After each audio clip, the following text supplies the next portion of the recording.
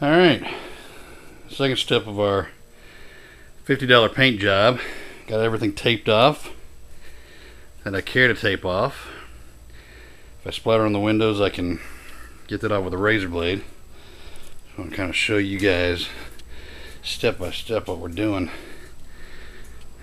How good, as you can see, it's a blue, and I think it's gonna look pretty damn good. I got a hotter than shit day.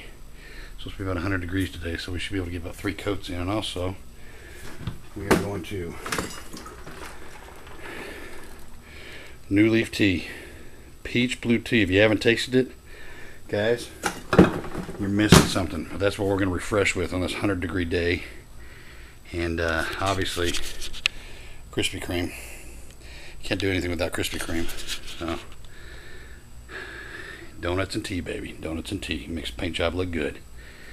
All right, we'll start painting it. It's all sanded. My wife did a beautiful job on the sanding. She's OCD, so you know the damn thing's good. And we'll get going.